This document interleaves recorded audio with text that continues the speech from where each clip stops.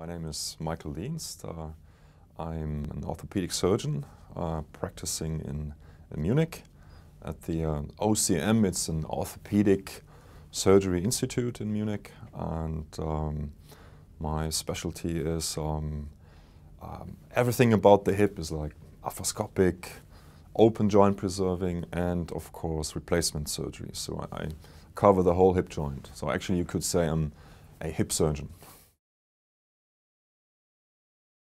The decision to study medicine, to go to medical school was, I don't know, I always liked science a little bit, so dealing with people, and so I was interested in sports, so probably the whole combination then finally was leading to my decision also to go into orthopedics, to deal with athletes. And so it's, I don't know, I think it's medicine, especially surgery, I think it's a great mixture of everything, like thinking, dealing with people, using your hands to operate, to do things, and I think it's a great profession. I would not say there was somebody who was inspiring me to be a surgeon. I did my internship in trauma surgery, and then I went to a university facility for orthopedic surgery, and there was so much experience. It was in '97. There was so much experience in the knee joint and the shoulder joint. Arthroscopic surgery of the knee and the shoulder at that time already was, I would say, relatively advanced, but the hip joint was just, I mean, I saw a few hip arthroscopies, and I was so astonished that there was such a huge difference in terms of quality and precision in the knee shoulder on one hand, and on the other side in the hip joint. So this was probably for me the ignition to start with the hip, and I already started with that in my second year as a resident. So, and that was really a great time. Just was a great opportunity to start with that very early in my career. No, not like I don't want to say that. The pioneers were others like Ricky Villa, Thomas Bird, and all the other guys. That were the pioneers. I don't feel like a pioneer. I was just interested, and there were not so many hip arthroscopists in Germany at that time. I don't know if there was really one. So I just stepped into this little, I don't know, how do you call this, a little field or little piece what was not covered in our area. So, and I traveled around the next couple of years. I visited all those big guys, the pioneers. I spent some time with Ricky, with Tom. I spent some time with the French arthroscopist Henri Dorfman, and wanted to see how the others are doing that. And then I tried to bring that to Germany and to continental Europe, and was very difficult in the beginning. There were so many people, so many surgeons saying, arthroscopy of the hip, that's just waste of time, and let's directly go for replacement or maybe open surgery.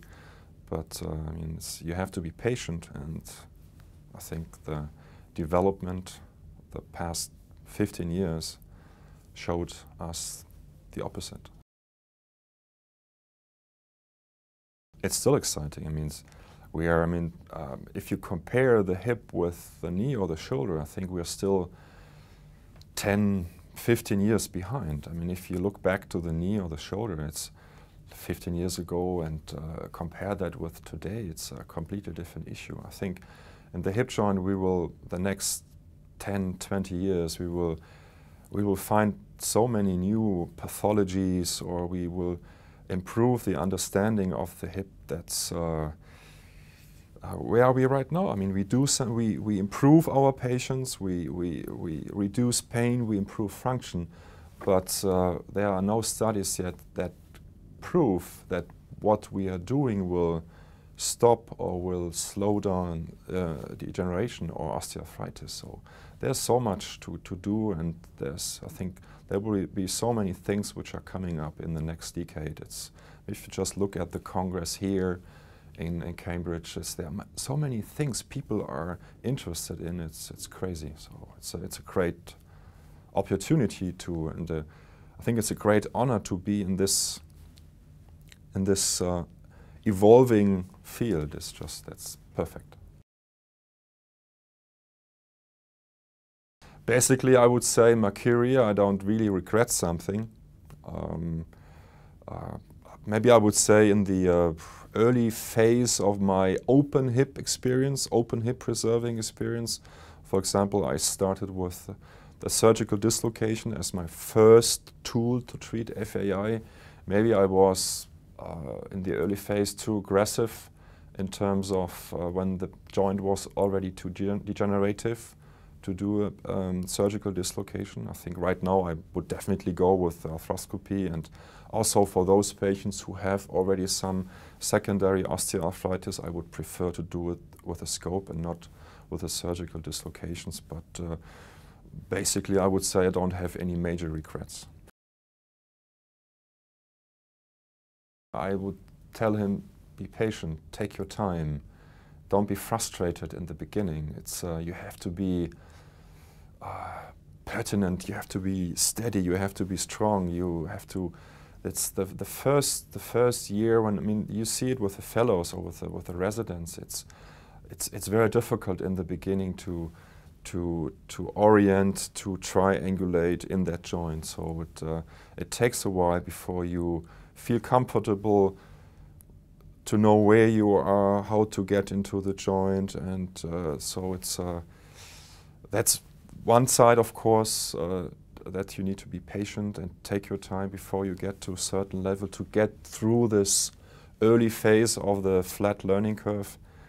And of course, I mean, there are many other recommendations which are important, and get cadaver experience and real training before you do it by yourself. That's most important. I mean, you cannot learn to scope a hip joint without proper training.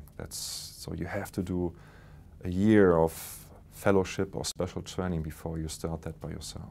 Also, it's the same with open preserving surgery. Also, those open cases are difficult and technically demanding. So it's not like replacement surgeries. Every case is different, and so it takes a while.